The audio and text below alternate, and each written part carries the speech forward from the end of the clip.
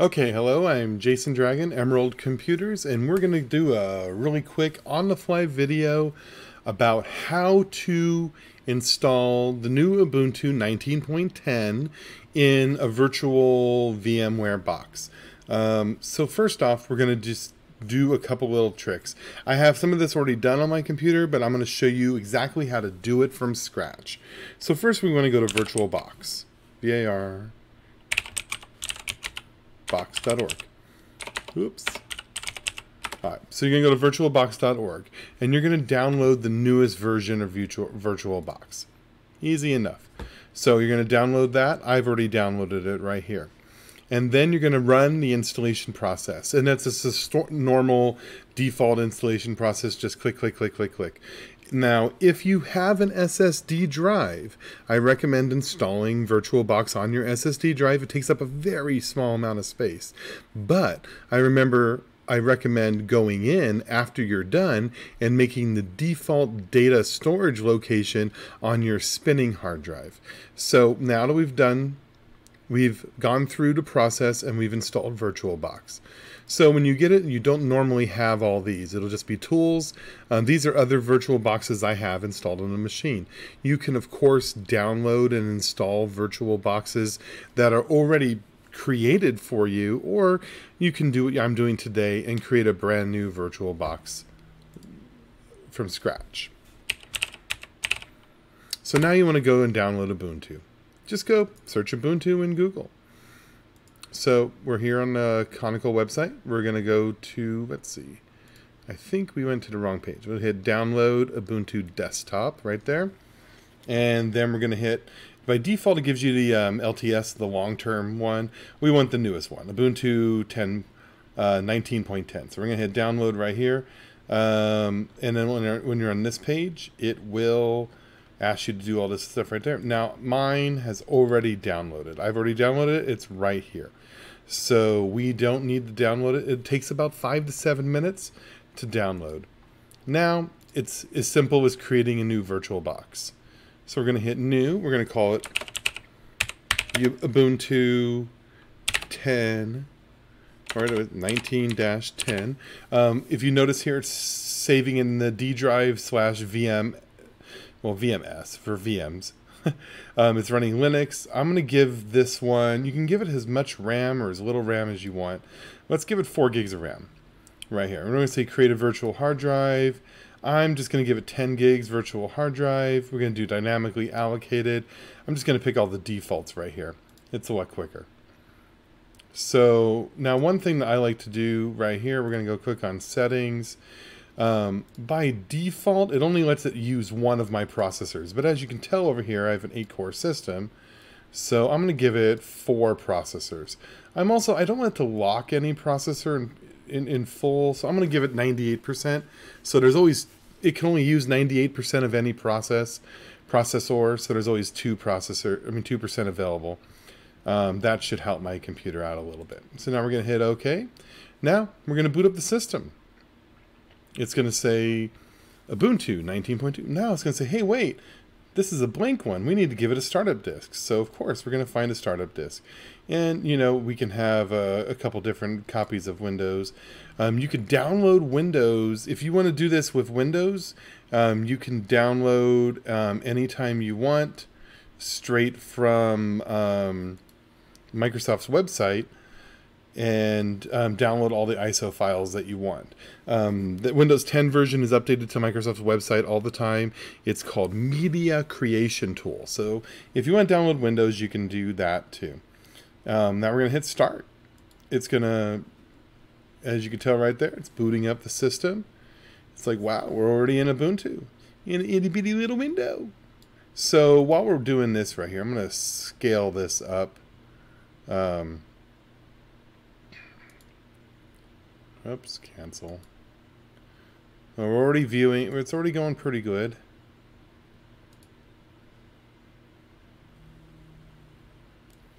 Let's give it a few minutes.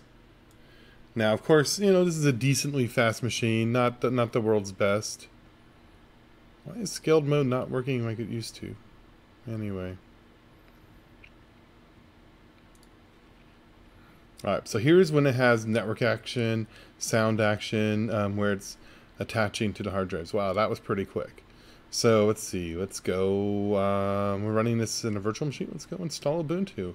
English is my preferred language. Installing right now. So I have never installed Ubuntu 19.10. I have installed other versions, much older versions of Ubuntu. As you saw on my thing, there was an older version. So let's say continue.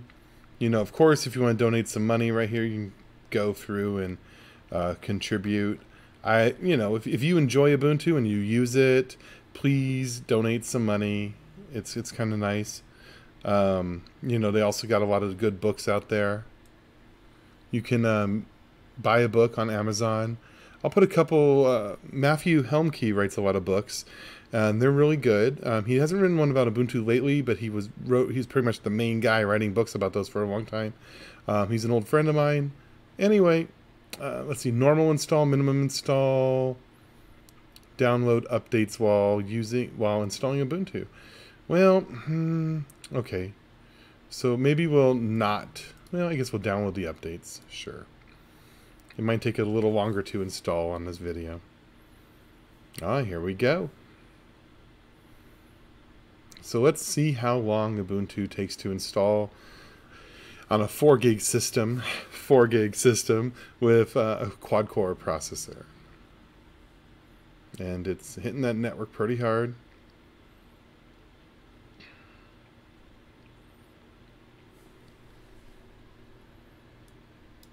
In the past, I've been able to, in the Windows one, you're able to scale it relatively quickly. Virtual machine.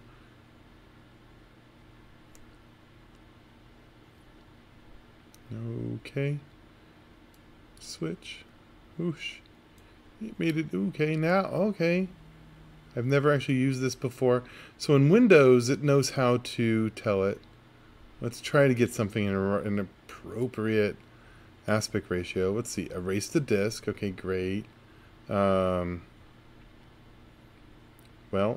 I guess we'll just do that. So let's just do install now. Encrypt new Ubuntu. No, we don't want to encrypt it. Install now. If you continue, blah, blah, blah, blah, blah. Now, I feel a lot safer running this in a VirtualBox, even though I could be running it on Ubuntu. The Ubuntu install actually lets you run on Windows 10. Let's continue right here. It's created its own little 10 gig VirtualBox. Let's just let it go. Okay. Well, it's doing something. So we can go over here and we can see how much so it's really not hitting any of my drives. So this is the drive it's actually going to be working on. My background changes automatically, by the way. Okay, cool. So now we're going to go back over here. Now we are not in Denver. Well, why does it have Denver time? So here, Arizona has this weird thing because we don't change our time zone like everybody else does. And then we'll just say continue. Continue with the Arizona time zone. We don't change our back and forth. So my name is, I'll just call my name Emerald. And we're going to just call it, not VirtualBox. Who wants that? The name of this server is EP Epsilon Ubuntu. Epsilon Ubuntu. Pick a username. Okay, cool. This is where I ran into problems before. Yeah, we know. Very weak password. Log in automatically. Let's do that. I don't want to have to actually log in when I use Ubuntu. Of course, you know, if you're doing this for security or you're actually doing this on a machine you care about, don't pick those settings. Welcome to Ubuntu, copying files. It's pretty cool. Let's give it a little bit more space so you guys can see it a lot better. I don't want it to run up into the webcam. I definitely don't want to have the aspect ratio be way out of whack.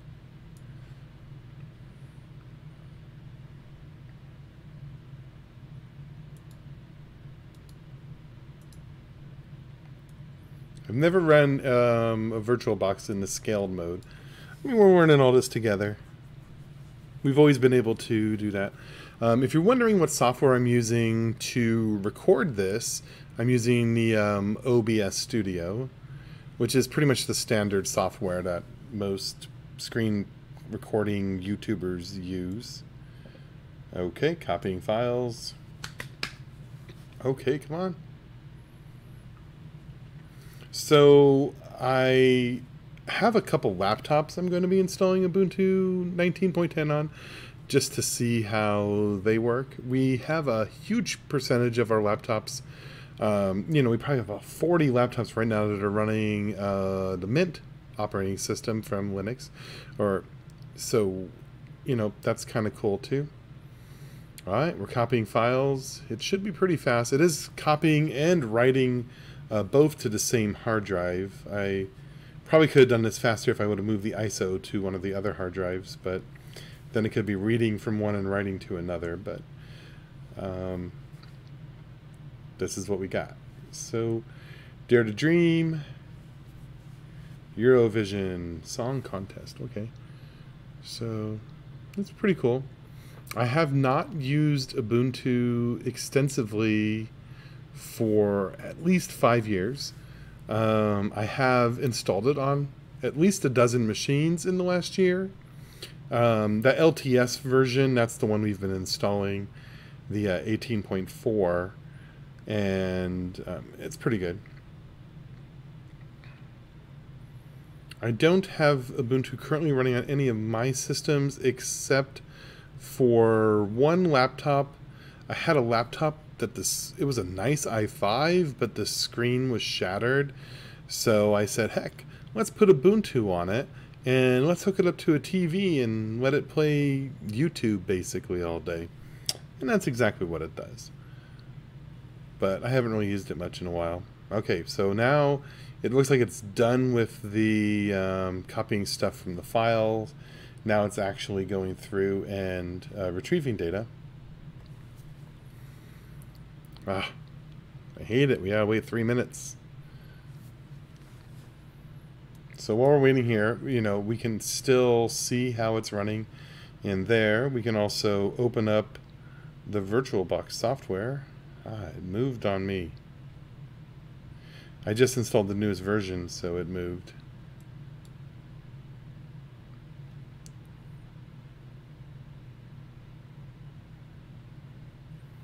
All right, 26 seconds remaining. Is going pretty quick.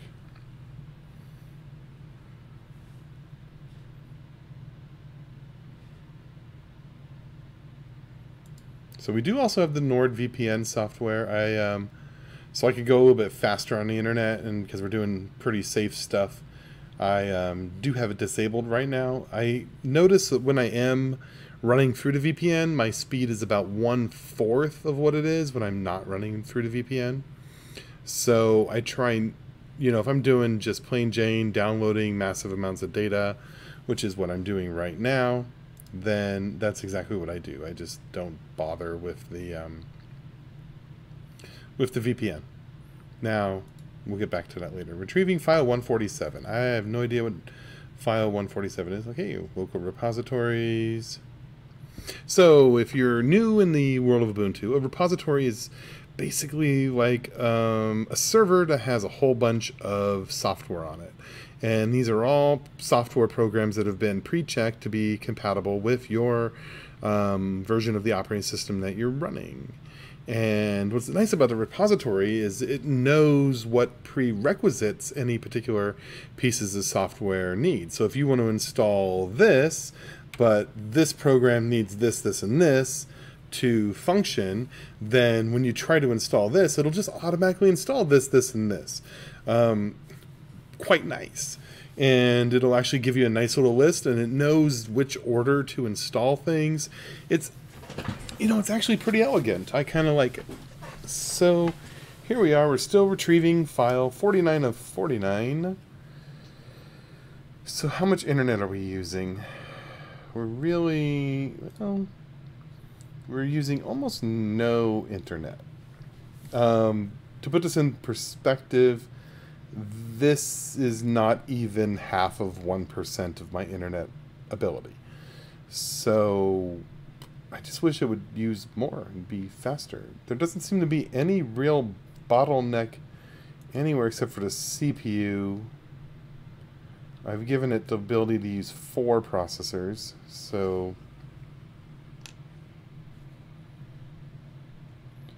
wonder, yeah, there we are. VM VirtualBox. Ah, so let's unpin from taskbar. Pin the taskbar. All right, so that's the VirtualBox right there, and we have version 18.4 running. Unfortunately, I haven't run 18.4 on this VirtualBox in about a year, and the last couple times I ran it, for the life of me, couldn't remember the password. So I'm probably just going to wipe that off and reload it from scratch.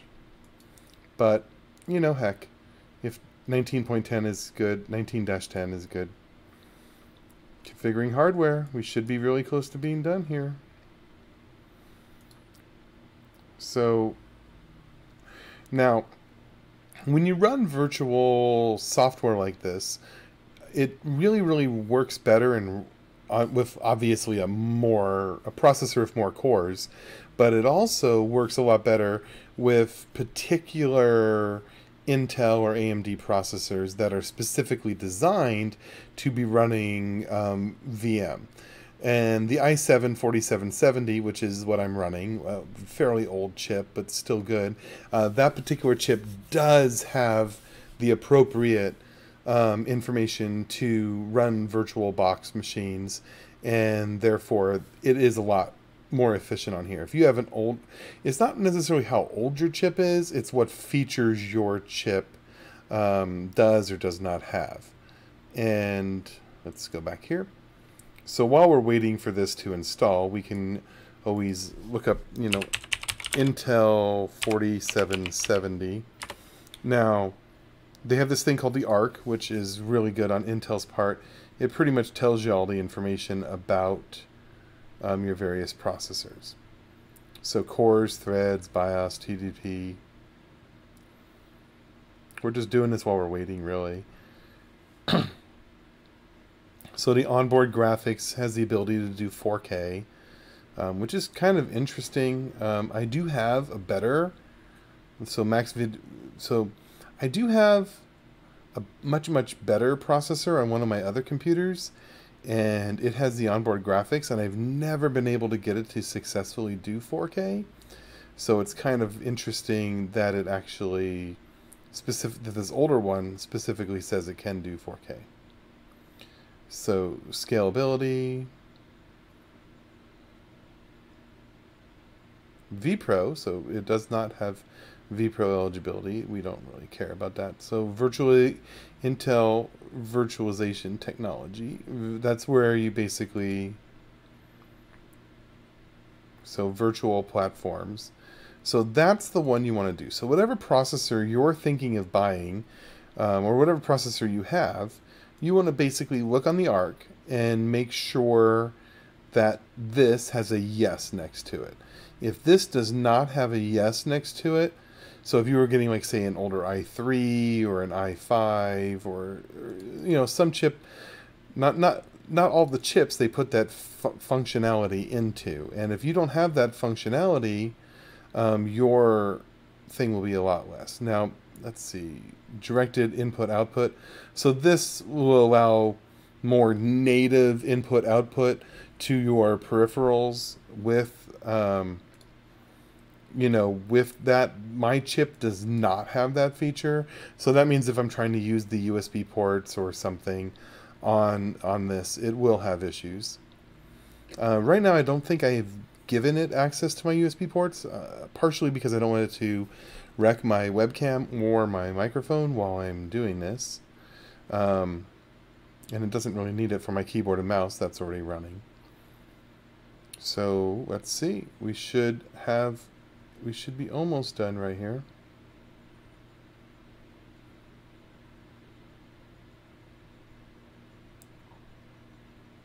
So, a lot of nice little things right there. This chip is a fairly old chip. It's been, gosh, I think I've been running this computer now,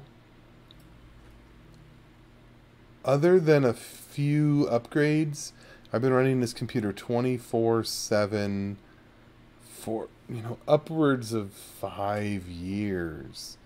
So 24/7 for 5+ years. Pretty good little machine. Okay, so we should be done here. Now, remember I told it to download packages, because I do know it later on it's going to want to do updates and all that stuff, and we don't want to have to do updates later on. So if we take Intel, let's see, i5 9400F. Let's look at that one. So that's a little bit newer chip, much newer chip. So let's see what it says. So virtualization technology, and it has the I/O ports. So that's a pretty nice little chip. That chip is actually quite a bit less expensive than the chip I'm running right now. It's a $150 chip, is the consumer recommended price. Of course, it's not even going to be that expensive. $144 right now is what the price is. So let's see what an i3, let's just pick an i3 8100 because that's what Google automatically suggested. Here's a $117 chip. It is a brand new chip. Virtualization technology. Wow, they're putting it in all their chips. That's pretty nice. Okay. So it looks like the newer generation chips seem to have it. Older generation i3s definitely did not have that. i3 4130. Let's see if that one has it. Wow, it did. Okay. I do really like Intel processors, and I like how they work. For a long time we were an AMD-based company, but for the last 6 years or so, we've pretty much been Intel focused on almost all of our products. We like it. It works pretty good. Intel does have some really, really nice stuff. Okay, so this installation does take quite a while, it looks like. But we're installing a full operating system. So, what should you expect? Running post-installation. So we're pretty much done here. Now when you run the VirtualBox, it usually doesn't really pass on a lot of the video card items, so you don't really get to run your video card very well on it. Maybe if we had that I/O thing. So now we're going to restart the VirtualBox. Bye-bye. It's kind of cool minimalist logo they have there. Like a little animal looking at you. There it goes. Failed to send host log message. Okay, so I don't know if it's locked or not. It says it's still running.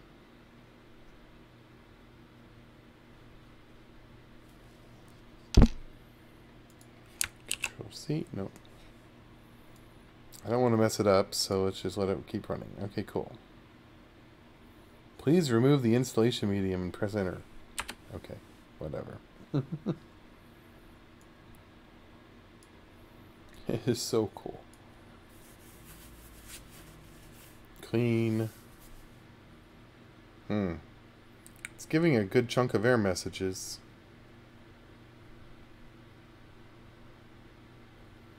So we might have to close this and remove the installation media.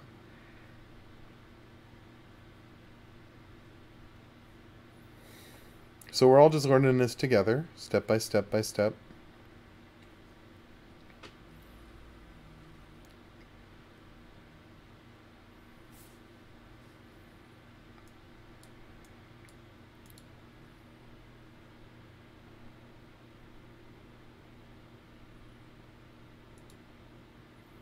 Nice giant black window.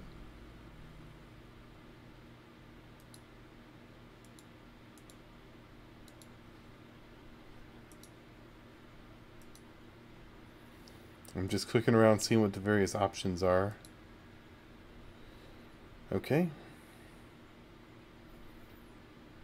Well, let's see. Connect your accounts easily. We're not going to do that right now. So we have our wired connection. And our username is Emerald. Okay. Well, there we go. So I'm not really probably the best person to give you a tour of Ubuntu. I just wanted to show you how Ubuntu can get installed relatively quickly. Let's watch this. No, we don't want to do that. Let's hit skip. Next. Probably should have picked no. But now it's thinking. No, we don't need location services. We're ready to go. Visual Studio Code. Okay, cool. Sublime Text, Get Kraken, GNU, VLC.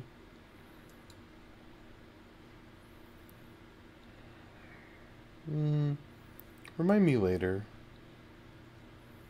Well, there we go. So now, what do we have access to? So we have our desktop, obviously. Videos. Everything's pretty much a blank. Blank install. This operating system looks kind of nice. So right now we need to figure out what resolution we're in. So we can see our disk usage. So how much disk usage do we get after full install? So we don't have little, unfortunately there's no little taskbars. And we're getting some, I know it's at a really low resolution. I can tell by how it's kind of not looking that crisp. So we do have the terminal window. Yay.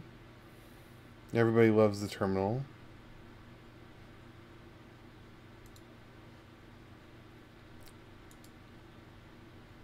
Wow. So for a fresh install, okay, no, go away. So you can see all the data. We're using about 6 gigs of data. It's giving it a permission denied. So user folder made 6.60 gigs.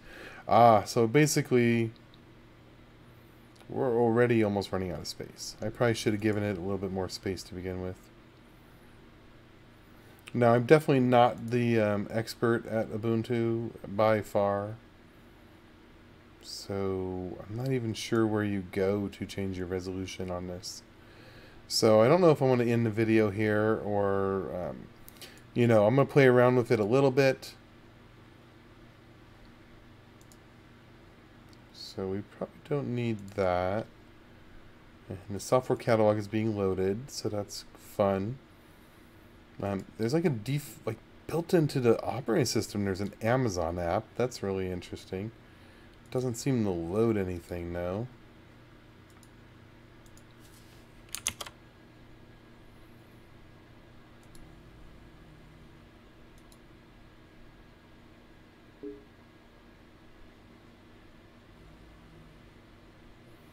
So, looks like the lesson learned here is you want to give this thing more than, definitely more than 10 gigs of space.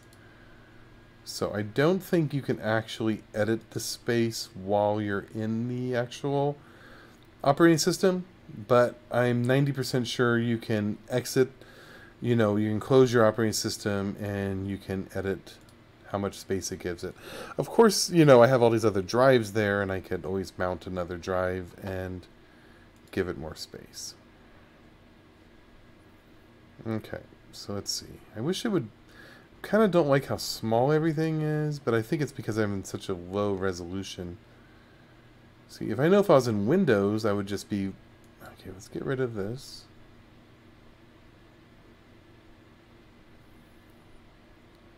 Okay, so the software settings have come online now.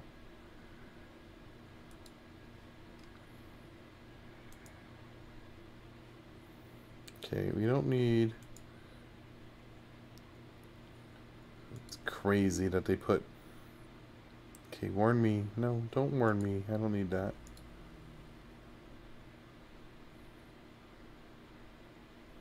SVGA2 adapter.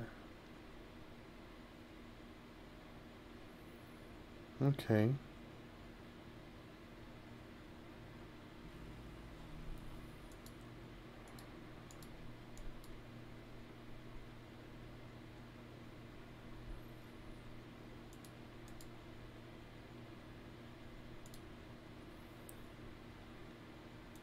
Well, I don't want to look too stupid. But, you know, I'm basically probably doing the same thing that you guys would be doing. Obviously, we need a higher resolution. So, type to search. Settings. There we are.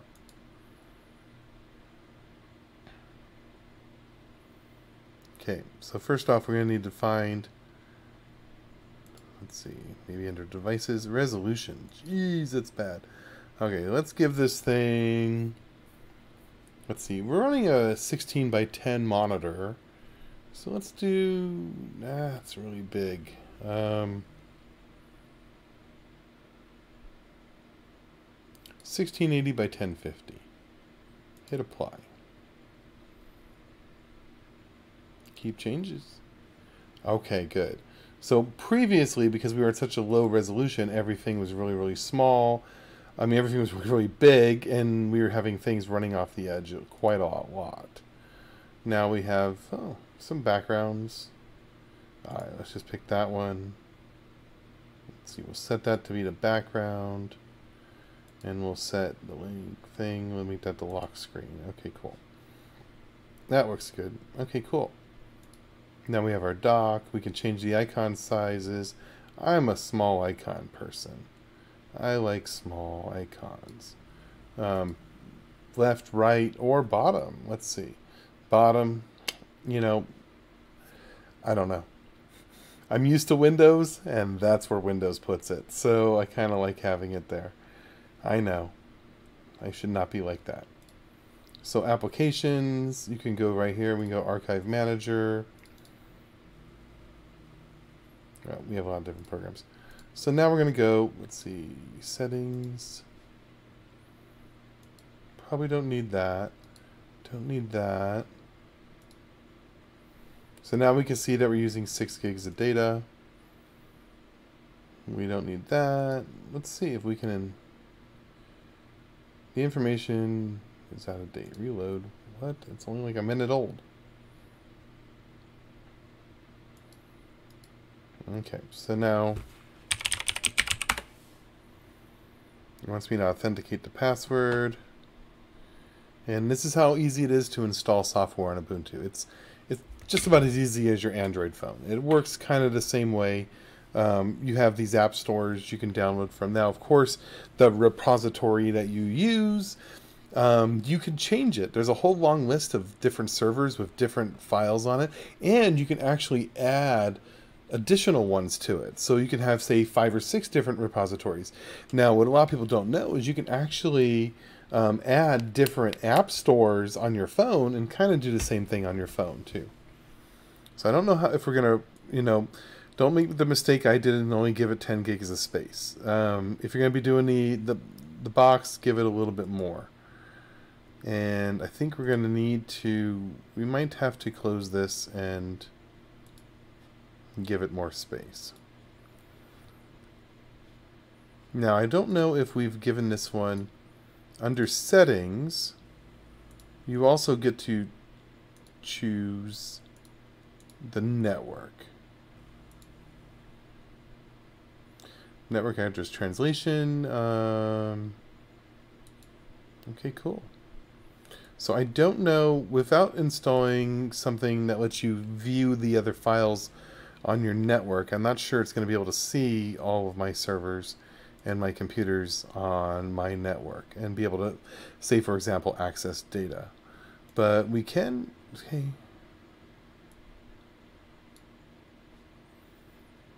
Okay, and we finished installing VLC.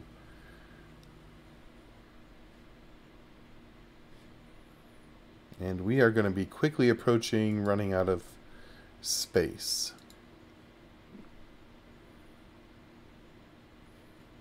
Yeah, very much like the App Store. I mean, a little bit clunkier, but you can say, hey, you know, I want to download games. What games can we get?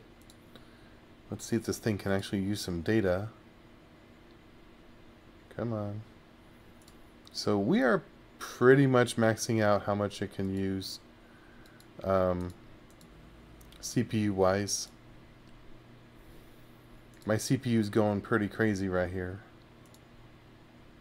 We can run processes. Let's give... I don't want to give VirtualBox too much more speed and power. We don't need to clean. Let's run that. Let's end the task on that today. I guess Steam decided that 4 o'clock in the morning is a good time to do its updates. So that wasn't very good. So right here we have a lot of these different programs you can run. A lot of cool little games. I haven't really seen very many games on Linux that I would really, you know, that are really huge games. You know, there's tons of little itty bitty games. You know, anyway. So what do we want? We want to find, we don't want to be in games at all.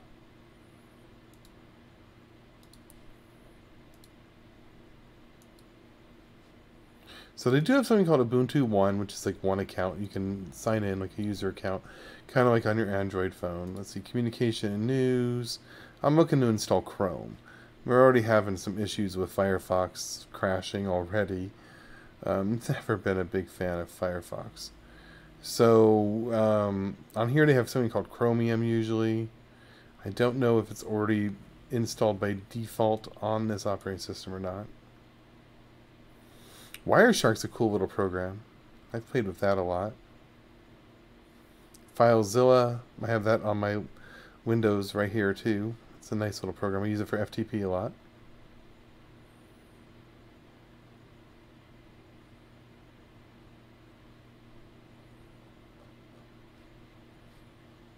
Okay.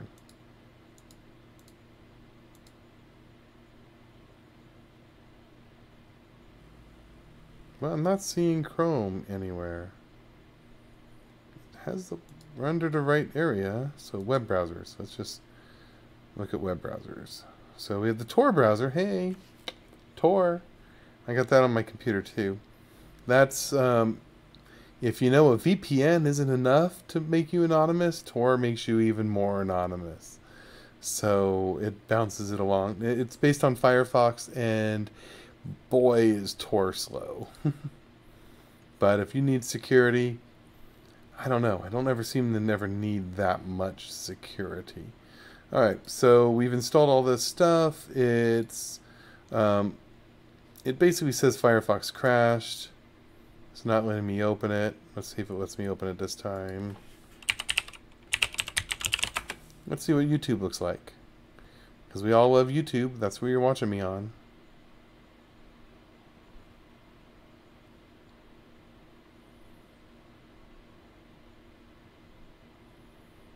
Boy, that's slow. So our terms of service will be updated. Okay, whatever. So let's see how that works. Hey, we have sound.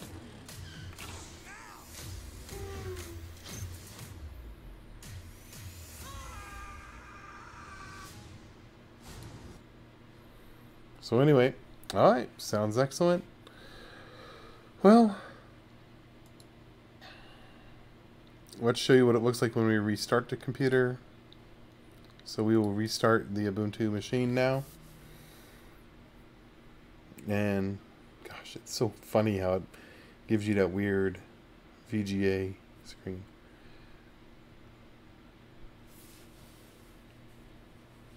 Okay, I have no idea what that failed to send host log message.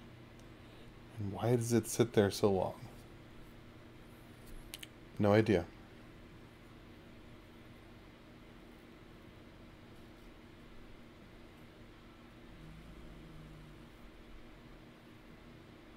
Well, looks like we're going to be back right in here into Ubuntu. So now you can run it on your computer. There are options. I could select the resolution of my actual monitor, and I could run this full screen on this monitor. Of course, I used to have additional monitors, and you could run, say for example, I could run the Ubuntu in a completely separate monitor and run it there. I could also run this as like a server and actually remote into it, even from a different computer from this. These are all various options you can set up. There are so many cool things you can do. But anyway, now we got Ubuntu running on Windows 10. So, Windows 10.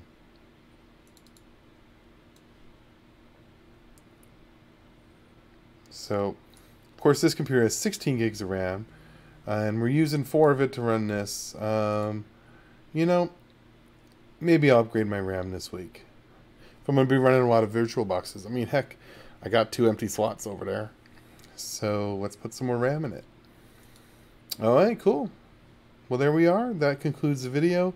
I like to do these really long videos. If you enjoyed this, like and subscribe. And hopefully you learned something. If you did, write a comment. Of course, if you can like us here on Facebook. I mean on YouTube. You can also see us on Facebook. Emerald Computers is our page on Facebook, so facebook.com/Emerald Computers. Also, if you Google us, Emerald Computers on Google. And if this video is helpful for you, give us a 5-star review on Google. That would really help out our business, and we'd be really thankful to that. So like, subscribe, follow us on Facebook, follow us on Google, all that fun stuff. And have an awesome day.